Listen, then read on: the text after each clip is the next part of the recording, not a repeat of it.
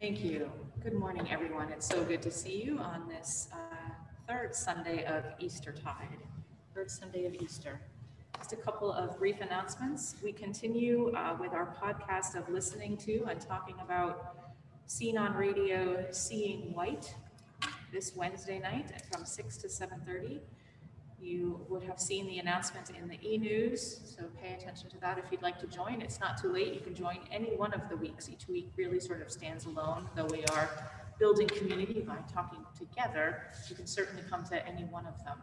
This week we'll be listening to, we will have listened to episodes 4 and 5 in preparation for our evening together. The vigil will happen at 1 o'clock today, Compline at 9 o'clock tonight. Stan, do you have anything? No. Good. He's good. All right.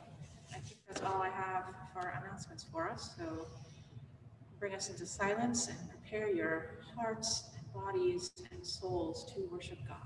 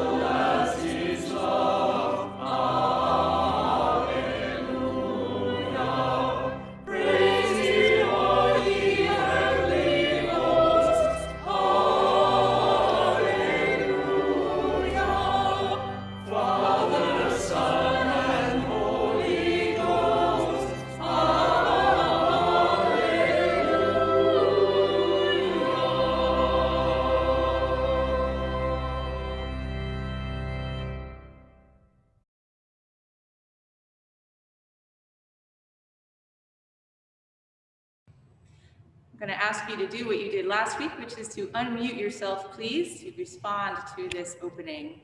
We're going to have another Alleluia cacophony because it's fun. Hallelujah, Christ is risen. Christ is risen indeed. Hallelujah. Hallelujah, Christ is risen. Christ is risen indeed. Hallelujah. Hallelujah, Christ is risen. Christ is risen indeed. Hallelujah.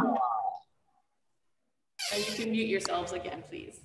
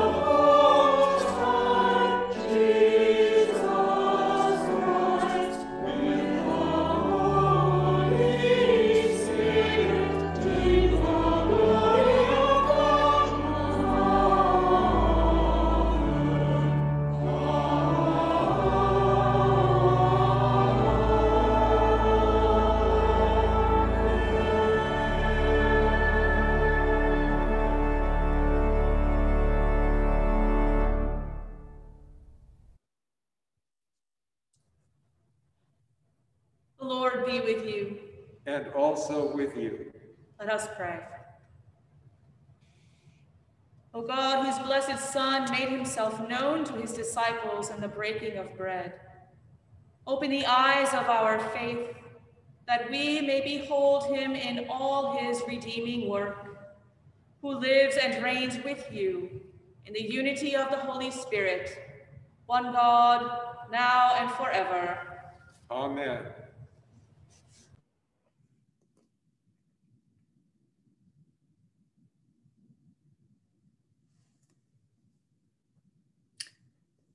A reading from the Acts of the Apostles.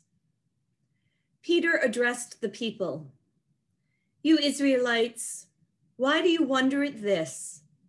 Or why do you stare at us, as though by our power or piety we had made him walk? The God of Abraham, the God of Isaac, and the God of Jacob, the God of our ancestors has glorified his servant Jesus, whom you handed over and rejected in the presence of Pilate, though he had decided to release him. But you rejected the holy and righteous one and asked to have a murderer given to you. And you killed the author of life, whom God raised from the dead. To this we are witnesses. And by faith in his name itself has made this man strong, whom you see and know. And the faith that is through Jesus has given him this perfect health in the presence of all of you. And now, friends, I know that you acted in ignorance, as did also your rulers. In this way, God fulfilled what he had foretold through all the prophets, that his Messiah would suffer. Repent, therefore, and turn to God, so that your sins may be wiped away. Here ends the reading.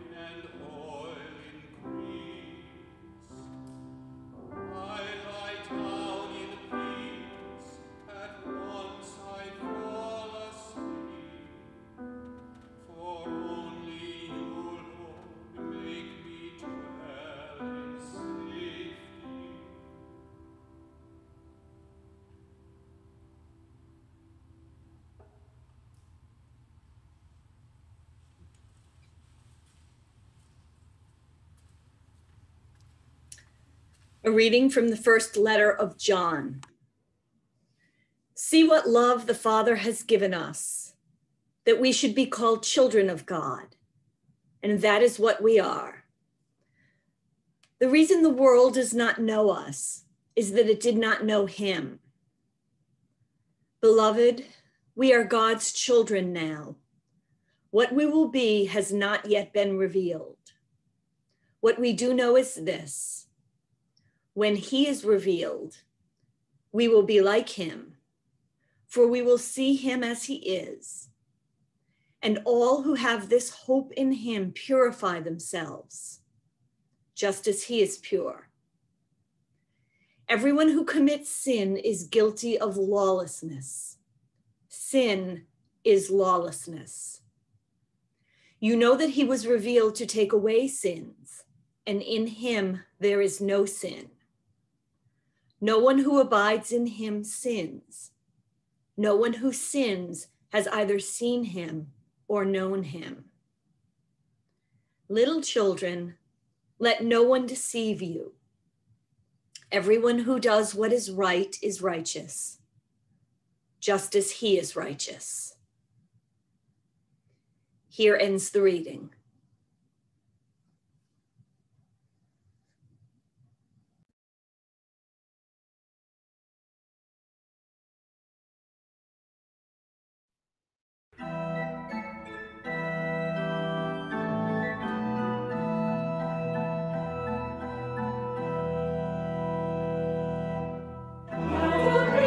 Christ,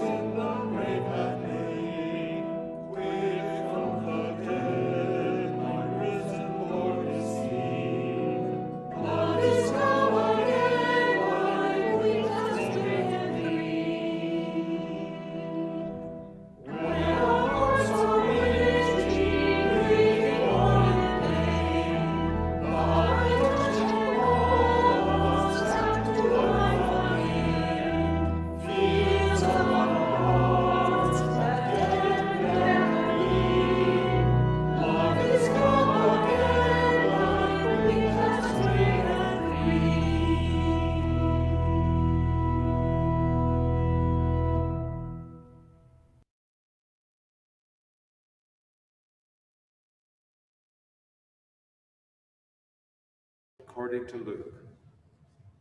Jesus himself stood among the disciples and said to them, "Peace be with you." They were startled and terrified and thought that they were seeing a ghost. He said to them, "Why are you frightened? And why do doubts arise in your hearts? Look at my hands and my feet. See that it is I myself. Touch me and see. For a ghost does not have flesh and bones, as you see that I have." And when he had said this, he showed them his hands and his feet. While in their joy they were disbelieving and still wondering, he said to them, "Have you anything here to eat?" They gave him a piece of broiled fish, and he took it and ate it in their presence. Then he said to them, "These are my words that I spoke to you while I was still with you, that everything written about me in the law of Moses, the prophets, and the Psalms must be fulfilled." Then he opened their minds to understand the scriptures, and he said to them, "Thus it is written, that the Messiah is to suffer and to rise from the dead on the third day, and that repentance and forgiveness of sins is to be proclaimed in his name to all nations, beginning from Jerusalem. You are witnesses of these things." Here ends the reading.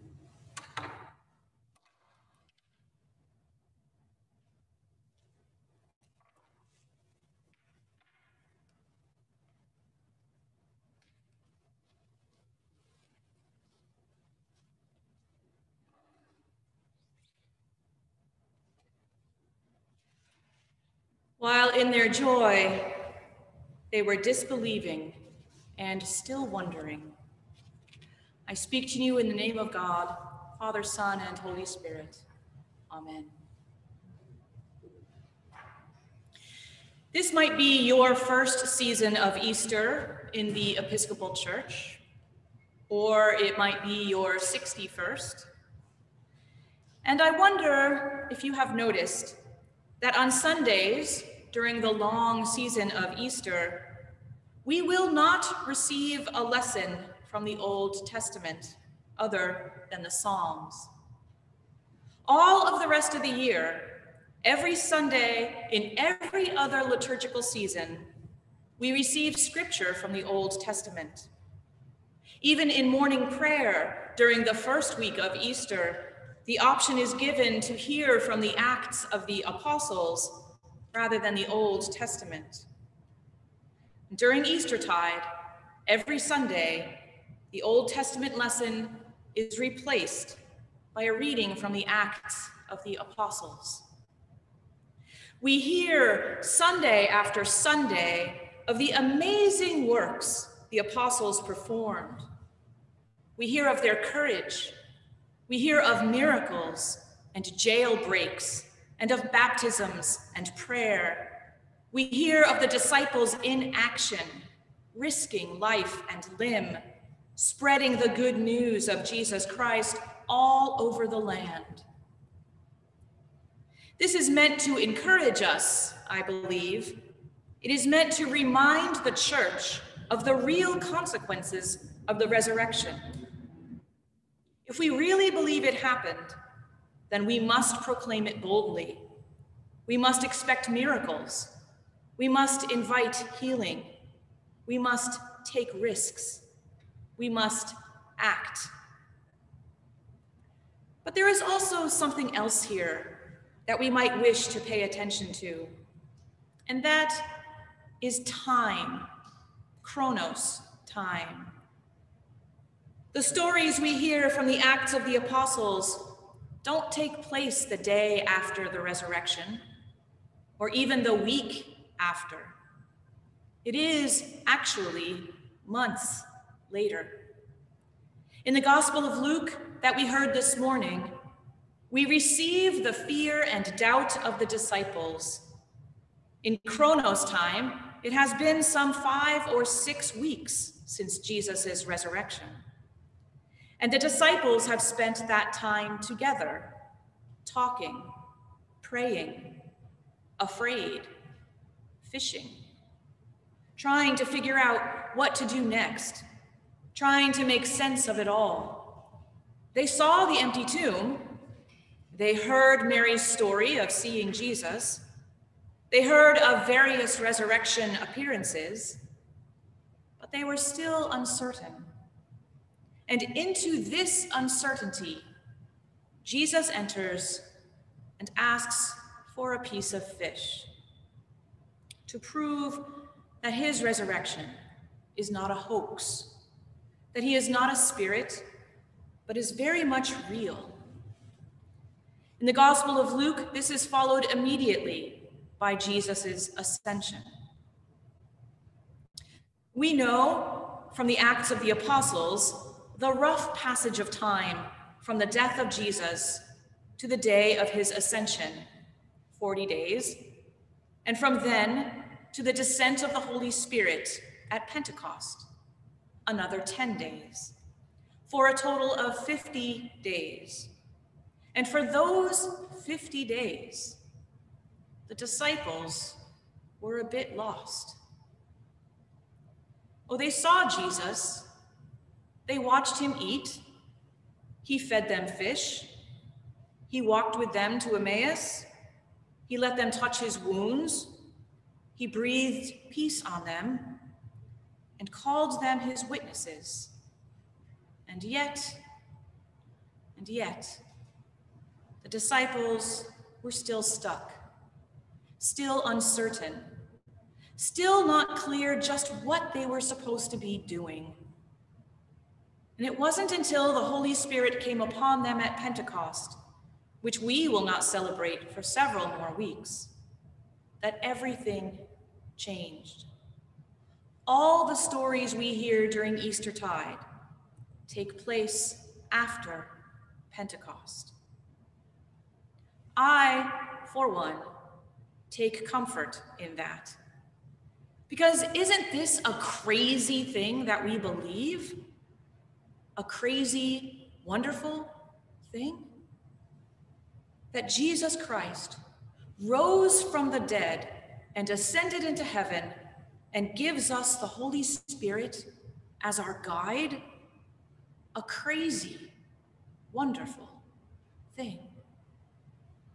Even those who knew Jesus best struggled with all of that. And I find that comforting. Because there are some days that I also struggle to live this resurrection life. This life of healing and prayer and witness and miracles and risks and certainty. Maybe you do too. There are some days when I really just want Jesus to show up and cook me some fish, or break bread and explain all of Scripture while he breathes peace into my heart. And yet there are also some days when I am ready to bust out of jail, try out some healing, and preach from the rooftops. The truth is, our faith journey is complicated. It is not smooth and straight. There are ups and downs, hills and valleys. The good news is that we are in it together. Like the disciples, we can hold one another up. We can help Thomas to touch the wounds, listen with rapt attention as Cleopas tells the story of the road to Emmaus. We can hold Mary as she weeps with joy. We can rejoice with Matthias as he is appointed to take the place of Judas. We can bring those who need healing to the edge of the pool and gently lower them in. We can breathe peace to those who need it. Baptize, and we can baptize, and we can baptize some more. And the good news is also this: Jesus will be with us in all of the places we find ourselves, tending the fire when we are cold or hungry or lost encouraging us to forgiveness and reconciliation when we are scared or confused or uncertain, feeding us with himself when we are hungry or hurting, rejoicing with us when we are healed, loved, prayed for, and fed. This crazy thing we believe, this crazy, wonderful thing is really real. And it's here for us, all of us, meeting us wherever we are and leading us home. Rejoice and be glad, people of God, for Christ is risen indeed. Amen.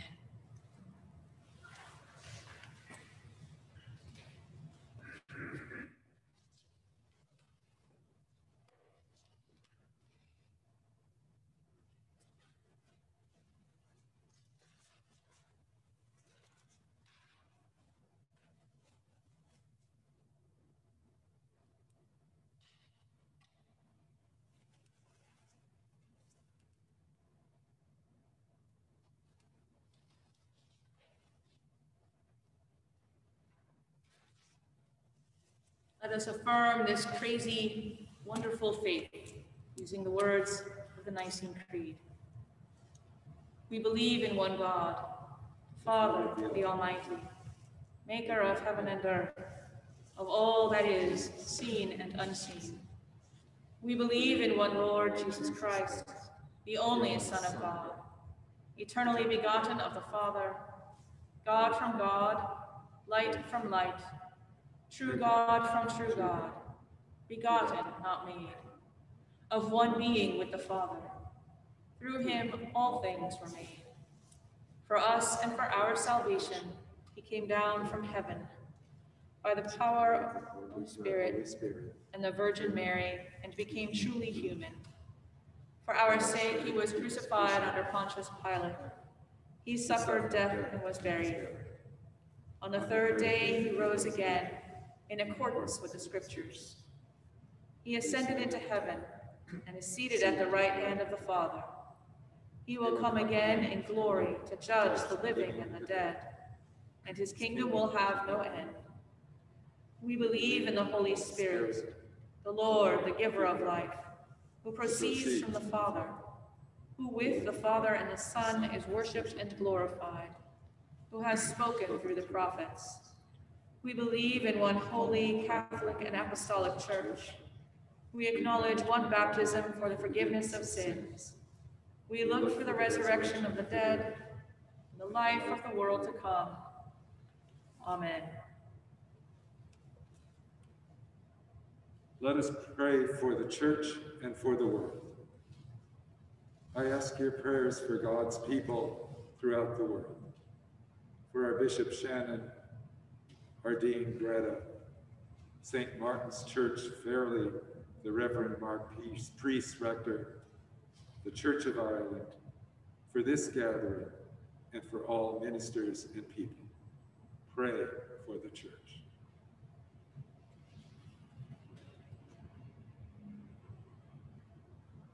I ask your prayers for peace, for goodwill among nations, and for the well-being of all people, especially the people of Minneapolis at this time of tension and justice seeking. Pray for justice and peace.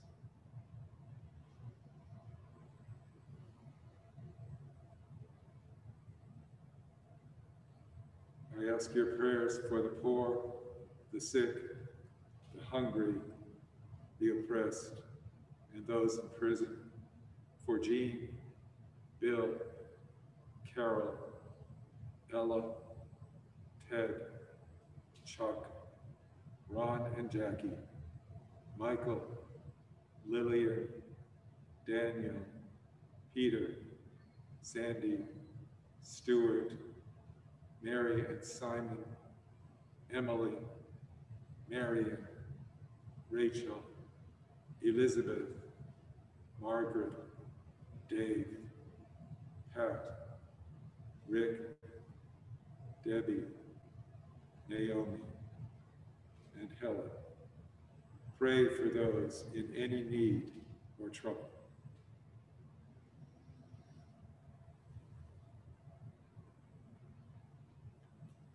I ask your prayers for all who seek God or deeper knowledge of God, especially for our seminarian, Rand Kranenfeld, for those in the discernment process, Susan McMillan, Kenzo An, and for members of the youth confirmation group, Anna, Emma, Jonas, Nong, Paige, Sylvia, and Thomas. Pray that they may find and be found by God.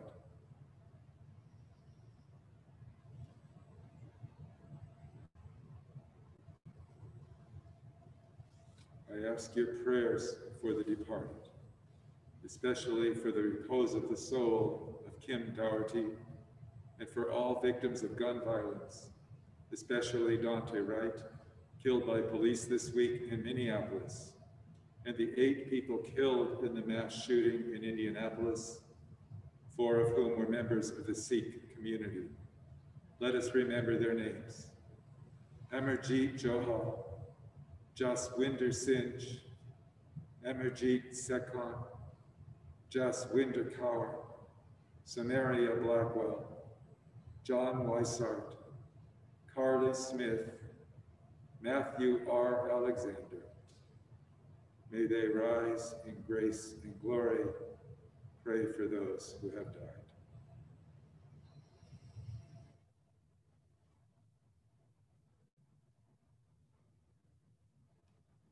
I ask your thanksgiving for friends and family, for those celebrating birthdays this week: Joe Gianella, Constance Quimby, for Earth Day activities this Thursday and the light they shed on small and large actions to protect our environment, and for the continuing BIPOC vaccination clinics being held here in our own urban cathedral. Pray in gratitude for all of God's blessings.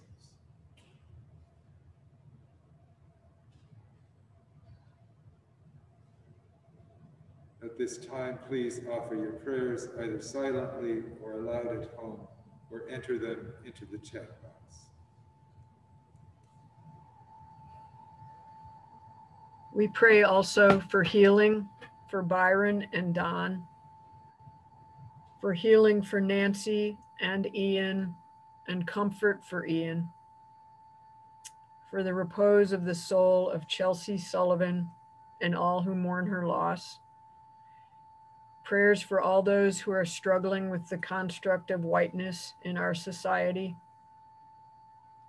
Pray for Jennifer Fuller, who has died after a long and courageous battle with drug addiction, and for her family who mourn. For the repose of the soul of Dolores DeForge. Prayers for Rachel and for Robert.